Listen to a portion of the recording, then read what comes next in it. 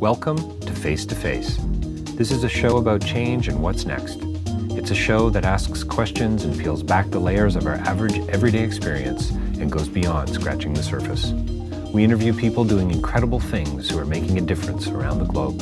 Join me as we listen in and get one step closer to understanding that big ideas shared create collaboration. Collaboration can inspire community, and communities create social change. I'm David Peck, and this is Face to Face.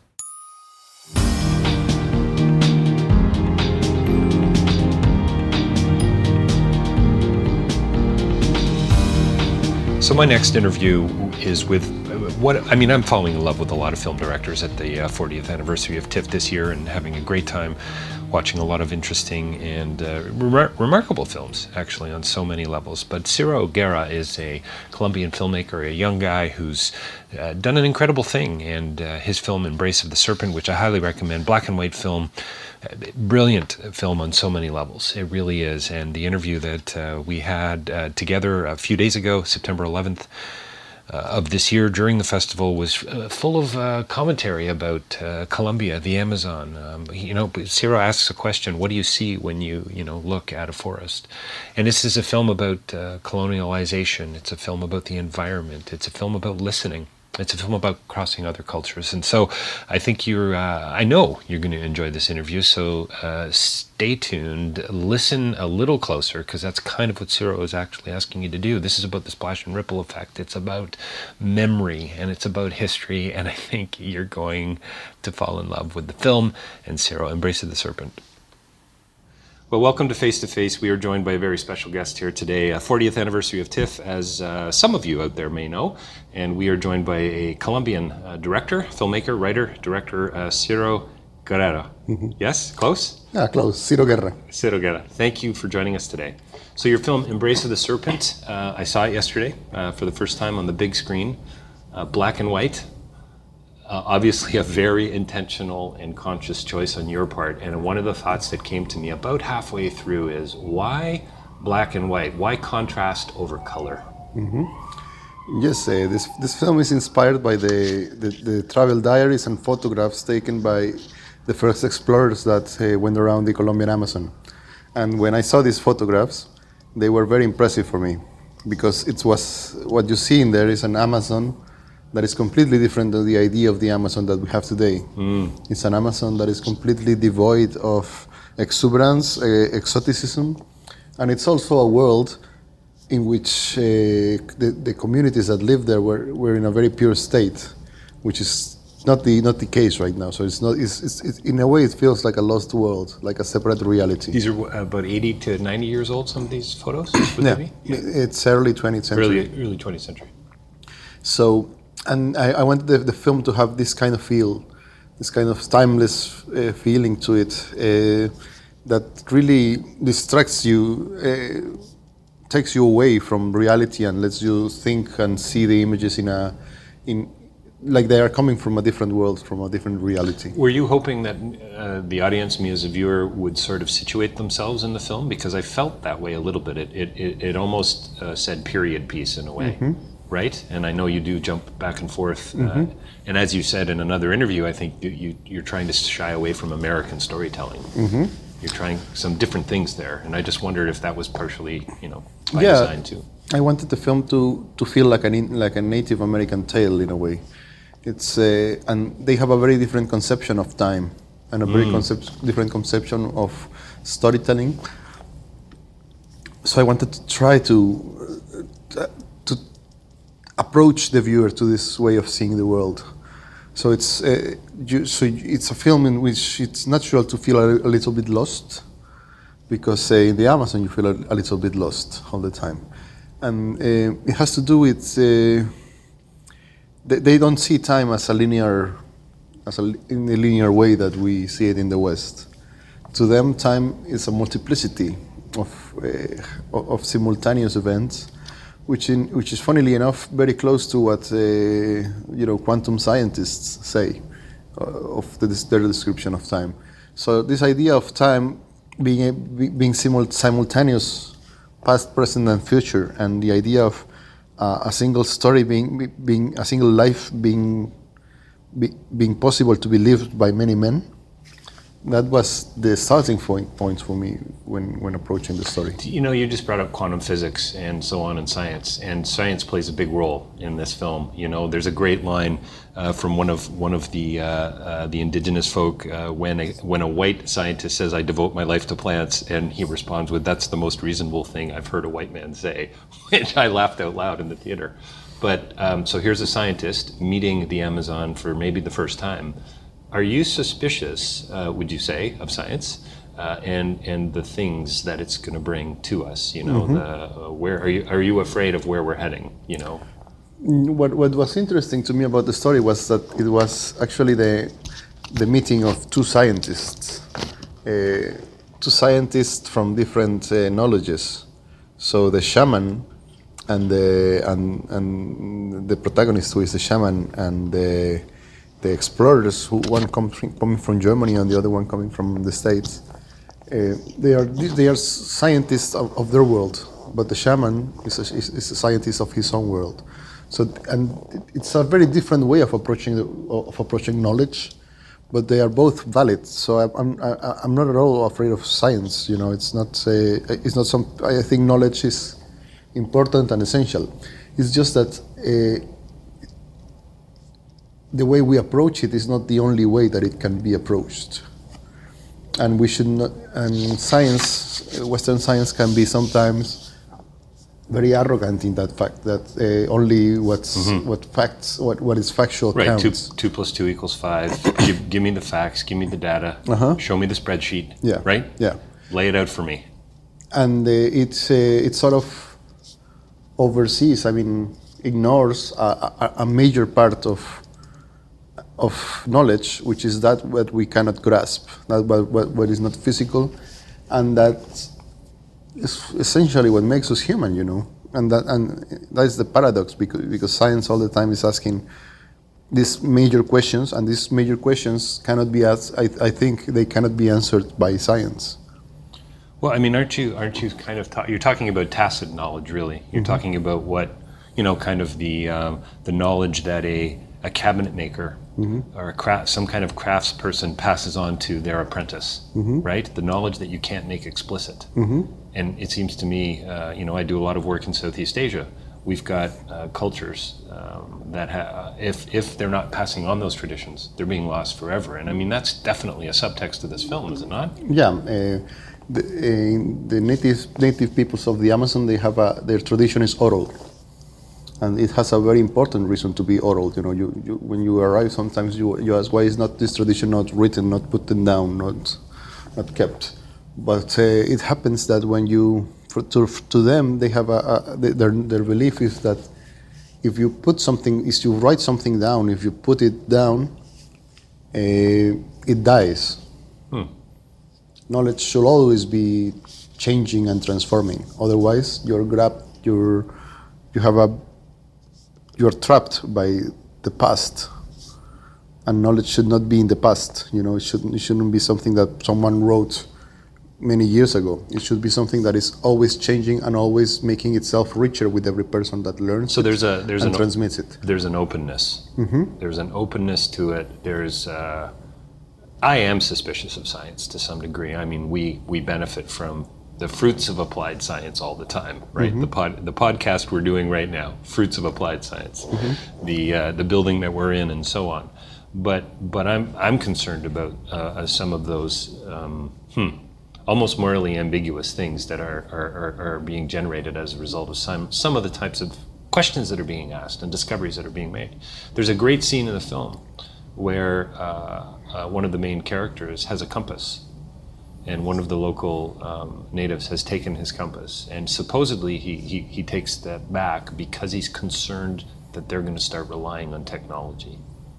It was a really interesting scene to me. Can you tell me about that? Because you've got then the other native voice saying, well, you can't stop them from learning, but the scientist was upset about the fact that they might, you know, benefit from technology in a way. And it was really kind of a East meets West kind of North-South thing going on. Yeah, it's just the different ways in which we approach knowledge, and there's a whole trend in thinking about indigenous peoples that we should try to keep them the way they are, or keep them the way they used to be 100 or 200 years ago, or the original way. And it's a very Christian thing about like a lost paradise, a lost Eden, a Garden of Eden thing that they need to be kept in. But their approach to knowledge is not this at all. They just take what they need and they make the best of it, and they keep learning, and they have no problem in disposing of whatever's in their reach and turning it. For example, if you to go something a bit more polemic is when you talk to them about Jesus, for example. But the way some people would look at it is that you shouldn't try to convert them to religion or anything. But the fact to them is that if they can learn from Jesus, it's great, because he already taught a lot of things to these white people, and he changed their lives. So why not take what we need from him, from his lessons, and that's what, and it's the same if it's a plant, it's the same if it's a car, it's the same if it's a tool, it's the same if it's a belief. It's like they don't put any knowledge as better one over the other. They can learn from anything, and they know that, and they believe that everything is full of knowledge. And they have to learn from the bee, from the flower, as well as from the white man in any case. And yet they're very suspicious of the white man, and rightfully so in this context. There's a lot of what seems to be anger, a lot of fear, a lot of mistrust in this film. The church doesn't fare too well in the film. And is that your own sort of personal critique of that, would you say, coming out in the film as a writer-director, or is that kind of a general consensus, would you say? It's not a personal critique. It's just that what I learned about researching the history of the Colombian Amazon. It's a place that has been ravaged every now and then. It was we call it quina. I'm not sure how to say it in English. Then it was the rubber. Then it was the coca for the drugs, and now it's the mining companies that want to come into the Amazon. But there's always something that comes in and that people from the outside world want, and that it brings destruction. And there are different tools to bring on that destruction, and sadly religion has been one of them in the past. And this is just something that is part of people's lives, and they recognize it, and I think it's important it's a part of history that has been pretty much forgotten, and definitely in Colombia is not talked about, and I wanted to bring it to the table in the debate of Colombians. Ciro, is it not talked about because they're afraid to talk about it, or because it's just kind of an unknown history? I've watched a film this festival called The Ninth Floor about a racial riot in 1969 in Montreal. I knew nothing about it. I was 4 years old at the time. Hidden past of Canada, right? Yeah, it's just hidden past. It's just hidden. It's just things that at some point are not comfortable to discuss, and if we don't use tools like cinema, to discuss them, to bring them back, then they get lost, and they get forgotten. You talk about in an interview that I found about a point in the film where you thought you were done for, that production was going to halt, you were running out of money, and your dreams were too lofty. And you talk about a mystery and a miracle that I found really interesting about the jungle, and it almost sounds kind of romantic in a way, right? Yeah. Can you tell me what actually happened, or I mean, it sounds kind of spiritual, sort of. Yeah, well, there hadn't been a fiction film done in the Colombian Amazon for the last 30 years. And there's a good reason for that, it's very difficult. Yes. What was that film, by the way? The last film that was shot it's called Amazonas para dos aventureros, Amazon for two adventurers, which is kind of like Tarzan, doing a sort of Tarzan thing going on. Right. 30 years. Wow. Yeah. So. And you can see why. Yeah. Yeah, it was a very risky production. Sure. And during the first week of shooting, I realized that everything had to be perfect in order for the film to be able to be completed. And it never is. It never happens. There's always problems and there's always setbacks. And a minor setback on this film will have ended production. For example, during pre-production, we saw rain falling for about 70 hours. straight. 7-0. Yeah. That's a lot of rain. Yeah, that's a lot of rain. And it's normal in the Amazon, but if this had happened during production, it would have been a disaster. Sure. So we asked for the help of the community, and we were very respectful of the place, and we wanted to do a production that didn't make an impact on the environment that we were there. Sure. Doing no harm. Exactly. And so the local communities were very appreciative of that, and one of their shamans gave us a special protection, and he had a small ceremony in which he asked the jungle to protect us, to collaborate with us. And when we started shooting, I realized this is going to be too difficult. Every shot is difficult to make. Every camera angle, everything was like 10 times more difficult than in a normal production. So I said, this is probably not going to work. This is probably not going to be possible. But then we felt like the jungle started to collaborate with us.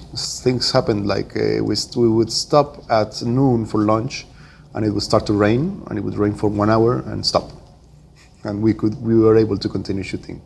At 6 p.m. we would stop shooting, and the rain would come immediately. And there were no accidents, there were no diseases. We saw all kinds of snakes and bugs and whatever. I bet. But there was no one attacked by anything. And we also started feeling very comfortable. It's a rough environment, definitely, but we started to feel at home, in this environment. So it was a stranger part coming back to the city afterwards. I bet. Yeah. Because you start to see the world from a different perspective. So it became for all the crew a very spiritual adventure for us. And that's what we hope to be able to offer to the audience. There's a great shot there's so many great, wonderful shots, by the way. And your wife was the producer on this film? Yeah, she's Christina. She's the main reason why the film was made. She's the one who believed. So how come she's not here today, Ciro? No, she's coming. She's coming later. Oh, very good. So there's a great scene where one of the characters is it? I'm going to pronounce it wrong. Karamakate. No, it's good. That's a good pronunciation. So he sees that they brought a rifle with them, a gun, and he grabs it from them and throws it into the river, and we see the splash and ripple effect of that. And it was in some way, I almost wish you had held on that a little longer. That ripple, right? Mm-hmm. What are the implications here? The exploitation, the mining, the coca, the rubber, etc. Right? But also, the good stuff, like you say, you're coming out of the crew. I mean, their lives will never be the same. Mm-hmm. Forget about the film, just about the production. I love that. I'm getting goosebumps. I love that those lives will never be the same. So the river plays, and I was going to say that the jungle is a character in the film almost seems like a cliche in a way. But after hearing you tell the story about the collaboration, it's marvelous. The river's clearly a main theme and a character as well, I suppose, in the film. Heraclitus, the Greek philosopher, said you can't step in the same river twice. Mm-hmm. I mean, to me, and what you said earlier, to circle back about knowledge, and about it's always in a state of flux and change. I mean, there's so many layers. Mm-hmm. It's really quite remarkable. Yeah, we wanted this river we shot this specific part of the Amazon because the rivers are black. And they are very dark rivers, and they look impenetrable. And they are really mysterious rivers, and in the Amazon, it's not just, the Amazon is about the size of the United States, the Amazon basin. It's a huge place. And there are so many rivers, they're all connected to the main river, but there are just like 1,000 rivers, different rivers. And you have rivers that are red, rivers that are brown, rivers that are white, and you have these black rivers, and they are very unique and special. They are full of minerals. I was going to say, are they mineral rich? Yeah, they are rich in minerals, so that's why mining companies are discovering them. And they are sacred rivers, these are places that we got a very specific and important authorization to shoot in this, what we call them cachiveras, these rapids, which are the places that for the indigenous peoples are the places where humanity was born. So and if they don't give you permission, you cannot shoot there, And if they say, this is not going to work, then it doesn't work. They built a hydroelectric plant nearby, and the indigenous community said, this is not going to work. And it's been 10 years, and the hydroelectric hasn't worked. They have brought in all kind of engineers, and they come all kind of from all over the world, and the thing doesn't work. So if what's cool about the Amazon is that it's a place that really escapes our rational knowledge. I so love that theme in the film and what you're talking about here, because I mean, from a philosophical perspective, I think philosophy has cheated itself to some degree, because they've focused so much, been hypnotized by the proposition, by the sentence, like the scientist with the data, right? Mm-hmm. How does this relate to this, when in fact there's a whole other world of knowledge out there and a way of understanding and comprehending and apprehending that we are kind of losing, or maybe not just as aware of as we should. There's a beautiful scene in the film where I can't remember this character's name, but again, indigenous, and he says you need to listen closer, basically, but not with just your ears. Mm-hmm. Yes, it's funny when you start relating what the ancient knowledge to what scientists say. You know, they used to say that the shamans for centuries say that you shouldn't trust your senses. You know, there's a lot more out there. Right. And now, Greek notion as well, right? Yeah, and science now has proven it. You know, you would need like many more senses in order to perceive everything that is in the world. You know, you only perceive like 7% of what the world is with your senses. They talk about the atom many years ago. You know, before the science started talking about the atom. You know, about the atomic structure of things. You know, and how this atomic and they believe that human mind is so powerful that it can change reality, that it can rewrite reality, and that reality is rewritten as it is said. And that is something that I think in the West we have always seen it as sorcery or superstition or folklore. You know, there's always these categories for understating other knowledge, for depreciating other knowledge. And I think but I think we're realizing now, in this century, I think mankind is realizing that maybe it's not. Maybe we weren't so right after all, you know, and this planet is starting to make its payback, you know. There's a sense of arrogance, right? We lack a certain humility when it comes to each other, to the environment, and just to the cosmos, really, and to the way it can treat us. And if we do listen with more than our ears, what might we hear? And I think that's what's so wonderful about this focus of yours in the film on non-traditional ways of knowing. I mean, this is an epistemological statement you're making with such a beautiful film about the environment, really, on some level. So to say it's layered is an understatement, Ciro. You say that, you quote, "Whenever I looked at a map of my country, I was overwhelmed by great uncertainty," close quote. So obviously that's a genesis for you for this film, I suppose. The photos, kind of certain events coming together. But tell me more about that uncertainty. Yes, Colombia, it's a very big country, but half of the country is the Amazon. And Colombian society has turned its back completely on the Amazon. It may be seen as a source of resources, but really there's not much interest or care about what's there, you know, about its culture, about its history, about the peoples who inhabit it. And to me, that was the great unknown. And I said, you know, there's got to be something more about it, you know. So I had come from two previous films that drew heavily on personal experience. Oh, okay. So I wanted to go in the other direction, to take a journey into the unknown, and invite the viewer into this great unknown. It was a great adventure, you know.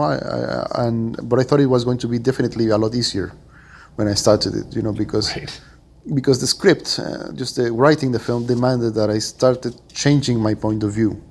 And changing my point of view, proved to be extremely difficult. So tell me more about, what do you mean you had to change your point of view? Like your actual sort of understanding of the world? Yeah. Or your point of view from a director's perspective, because it rained today, therefore we have to, like, do you mean technically, or do you mean kind of, you know, as a human being? No, as a human being. Wow, and that led to the other, to the way you see the world. That's why for example, I felt an urgent need at the beginning to make the story clear to the audience immediately. You know, clear what is the timing of the story, what is like more classic storytelling. Yeah, because that's what.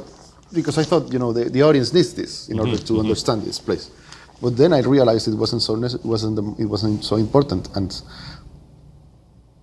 I needed to embrace the uncertainty, and bring the viewer into this uncertainty. The non-traditional way of knowing and understanding. Right? And storytelling, and definitely storytelling. Awesome. So it's. I didn't know the story could be told in this manner, than in which the film is finally told. I didn't know if it was going to work. But at some point, I just had to let go, and you know, and see if it worked or not. But it was a huge leap of faith. And there are many scenes in the film that I wasn't really in control of, you know, and I don't really understand how they worked, why they worked so much, because you know we shot the film on 35 millimeter film, so we only had like 2 takes. Wow. For every shot. Wow. It was take 1, take 2, and that's it. You don't have this liberty to do as many takes of every shot. And there were times when, you know, you just have this one shot, light is going, and we're done. You know, we just have one shot, and we would do the shot, and the shot would be perfect, and better than if we had rehearsed it and done several takes and everything. So, I understand. You know, I understood also. There was a lot of letting go for me in the film. Right. In making the film, letting go of what I thought I knew. Which is what you wouldn't normally think a director would do, right? You got to be a control freak to be a director to some degree, don't you? To some degree, but I understand that. But this movie taught me otherwise, you know. And there are so many elements involved in a film that you cannot possibly think of controlling them all. You have to trust. You have to let go.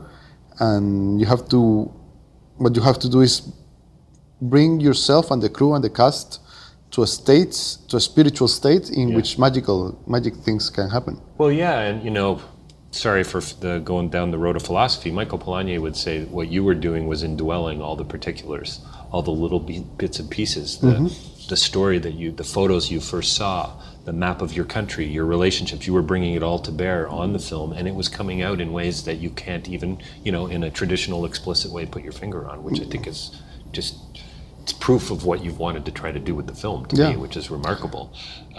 Ciro, do you think, at the risk of sounding a little corny, what do you think this film has to say, you know, to my son and my daughter, 7, 10 years old? What does it have to tell us about the future? You know, the mining companies that are coming in, of course, there's the, you know, be careful, do no harm, which we know they're not doing.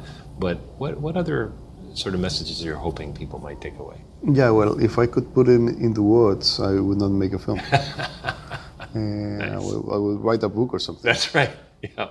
The nice thing about cinema is that it has it's so unpredictable. And it's so rich in meaning and layers that not only the filmmakers put in, I think the audience puts them in as well. So people have found meanings in this film that I find really surprising, but I think that they are just as valid as anything I might have wished to say, you know. So the film is, and all the films I've made that's something I like about storytelling, is that our films are very open, and they are open to what you can bring to them as a viewer, and I like that. I like active viewers. I don't like a movie that is like that spoon feeds the audience. You know, I think audiences can be active and they can use their imagination and they can complete and enrich in the films. So I'm sure your son and daughter will bring something to the film with their eyes, with their thoughts, that will make the film infinitely richer than anything that I might try to say to them. It's good. I think just on a certain level, you know, my son's 10, daughter's 7. They're far more environmentally conscious than I am. I'm going to be 50 next week. I wasn't raised that way, right? So it's not it's not in my bloodstream quite the way that it will be in theirs. And so, you know, to your point, how will that impact their understanding or their viewing of this film? And I think you're right. I think it's marvelous. Is it a warning to some degree? You know, colonization still going on in the world. You talk about the brutality, and I was struck by. I'm just amazed some of the scenes of what men and women, men plural, will do to others in the pursuit of wealth or power or whatever. Yeah, well, you know, we had the robber exploitation is possibly the worst Holocaust that we lived in Colombia. And it's a story that is, you ask any Colombians and most people don't know about it. And this robber exploitation was brutal in Colombia and Africa. And it went on for, I don't know, 50 years before it was stopped, you know. Because this, in the world that we used to live in, these indigenous peoples were worthless, you know, they were primitive, they were... Well, pagan is the word. Yeah, they were pagan, they were cannibals, you know, yes, right. That's what they called them. And so it was easy to dispose of them. And I think that we have made quite some progress in this century, you know, because the world is very different from what it was 100 years ago. There's a whole new consciousness that has been awakened. 100 years ago, no one cared about learning about other languages, about preserving any cultures, about preserving the environment. That was a joke 100 years ago. And I think these explorers and what they told us about other knowledges really helped us open our eyes to another way, to this other way of exploring. And now we see the world differently, and the following generations will see the world differently. And when it's just when you see a forest, what do you see? You know, do you see a process of evolution of a million years together, or do you see the spirits of ancestors, or do you see a lot of log, a lot of wood to burn? What do you see when you look at it? So I think that's changed, and it keeps changing. You know. You know, for a guy who we've got to wrap it up here. I want to honor and respect your time here, but for a guy who's made a film that is such a critique of colonialization, of a disrespect for the other, or of exploitation, I guess is maybe capital E. You seem awfully hopeful, Ciro. You believe in change. The world is becoming a better place, and I think that's an encouragement to me. It's an encouragement to our listeners, and I think that does really come through in the film as well. And again, maybe that's that black and white contrast, right, and everything in between. Yeah, well, you know, I am an optimist. Because otherwise, I don't think it's possible to live in the world otherwise. What's the alternative? What's the alternative? Yeah, you know? Yeah. And you know, people say, you know, when they ask, "Do you believe in God?" I say, "I'm a lot crazier than that. I believe in man." Ah, very nice. Listen, Ciro, thank you so much for joining us today. Your film, Embrace of the Serpent, I understand, just was told by the publicist this morning, it's going to be a wide release. It's been picked up by many distributers. Yeah, it's getting... Tell us a little bit about that. Yeah, it's going to get a release here in Canada and also in the United States. And it's getting a release in about 25 countries. Next week it's going to be released in Hungary, soon in France and most of Europe. And yeah, it's a film that is going to thankfully find an audience, which is difficult. It was released in May in the Colombian theaters, and it was a big hit. A big success, a very surprising success, because people didn't think that it was going to be. So are you buying lunch today for us? So yeah, I get another shot at making a film. Nice. So that's congratulations on a remarkable achievement and a stunning film, and thank you for joining us today. No, thank you very much, and you're all invited to hopefully see the film whenever it comes your way. Absolutely. Keep your eyes on TIFF.